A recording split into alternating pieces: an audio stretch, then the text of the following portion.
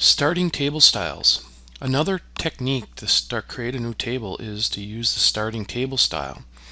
In this method, we'll actually copy all the settings plus the data that's in the settings. For example, if we have a door or window schedule that contains most of the doors we want to use on that project, we can get started with that. So we're going to go up and create a new table, and we're going to say new.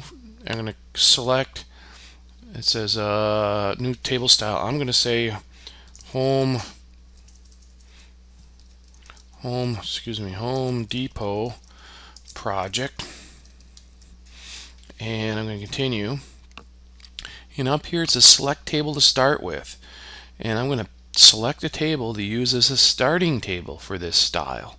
So I pick on this, I come into my drawing, I find this one I have started, and you'll notice it has data already in it. And now from here I come and say, well, I like that, but I'm just not so happy with, for example, the text and the colors a little bit. I want to change it just a little bit. So I can come in here and say, well,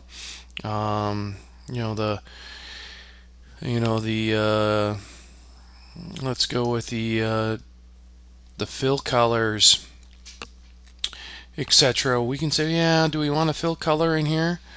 Well, we can come here and say select color, and we're going to go with a very light fill in here, gray maybe. And then our text color, maybe we want to go with select a color, and we're going to go with white or black, hopefully. No, we'll go with something really bright like red. How's that? And we'll set that current, and we'll close it. And now when we go to insert a table, we can say we want the Home Depot project, and we'll say OK.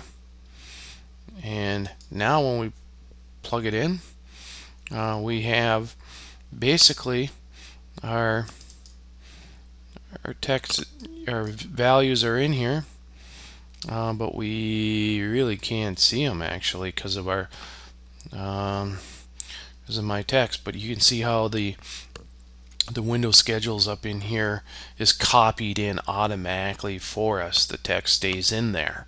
So it's another way of creating a new table style with the text that goes in there automatically, which is a good start. We could have all our marks in here. We could have various text in here that's very common, such as our marks, for example, in this case. So a great way to start a new table, copying over existing properties and existing data as well.